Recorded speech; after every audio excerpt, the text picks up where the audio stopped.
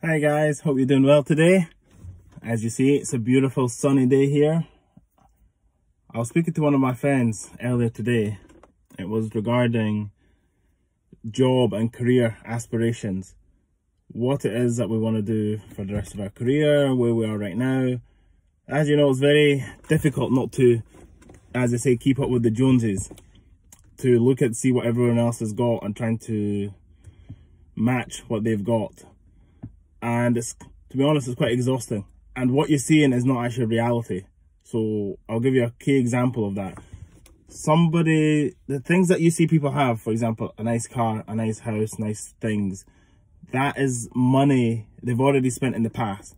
So they might not be able to afford that right now, but they're still living the kind of lifestyle from before.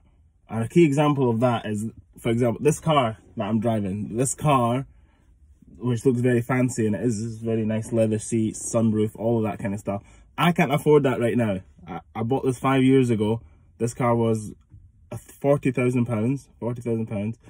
I can't afford that car now, given my financial circumstances. But anybody who perceives or who sees me driving the car or sees me doing what I do throughout the day will think you're doing okay because you drive a really nice fancy car. But that was 5 years ago, not now. And I was just very lucky that I bought the car, so I don't have any loans or anything on it. And similarly, you might see somebody in a big fancy house and think, wow, they're doing amazing. But maybe they'd already bought that house. So you're trying to catch up with people, and this is money already spent. This is no longer here. This money is gone. And you're trying to chase these people. You're just chasing shadows that no longer exist. It's the classic example of when you see somebody with a lot of money. Well, you can't tell they've got a lot of money. They might be a millionaire or a billionaire, and they just, you know, wearing like a shorts and t-shirts, and they're very casual, and they're just in amongst us, and you never know who they are, and they're really, really wealthy.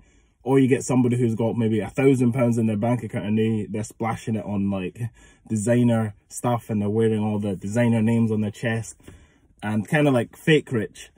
Okay, so the true wealth of somebody, it doesn't mean they're just splashing out all the cash, but unfortunately they're the people that we look at and we're trying to chase them, and it's very, very exhausting, and it just gets us down, to be honest with you.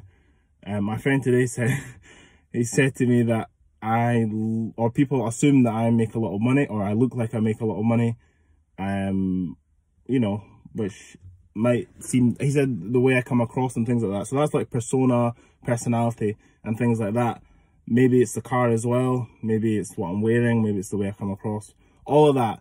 But it's not true. It's not true. It's just the way it looks.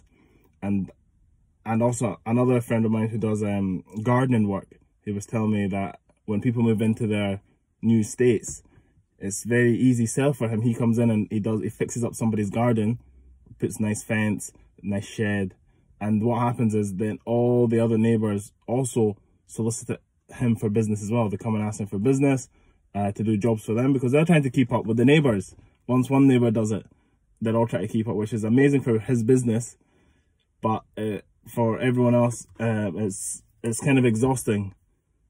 It's like really exhausting trying to keep up with that. So for me, that was the biggest thing, is trying to not see what other people are doing and trying to keep up with them. Is very, very exhausting, because all that leads to is then you start thinking that you're behind some kind of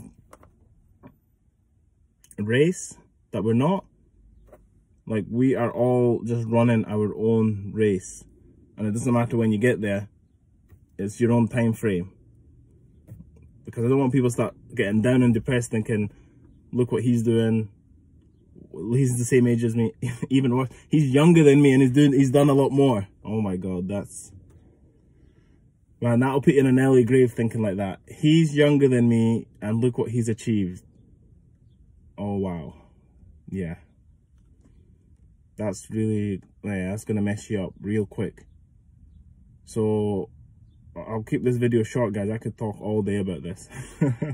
I'll keep this real quick, but takeaway points are, guys, don't let what people own, the things that they own, the assets, this car, their houses, their clothes, make you feel like that is the life they're living right now. This could have been a previous wealth from 5 years ago that they own, and they're still living that life, and you try to catch up with that 5 years ago, and it goes peaks and troughs, peaks and troughs. You might be rich at one point, then you can be a bit poor.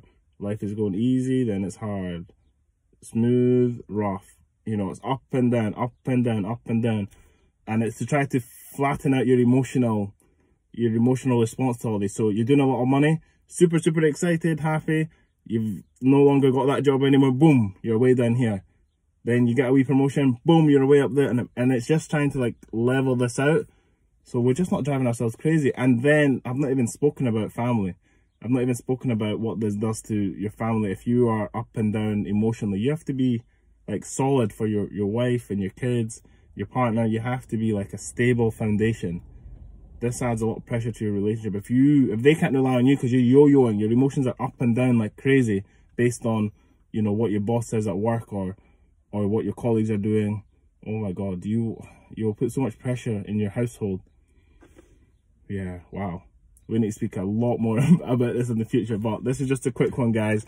So control your emotions, guys. Don't look at what the Joneses are doing. Don't look at what everyone else has got.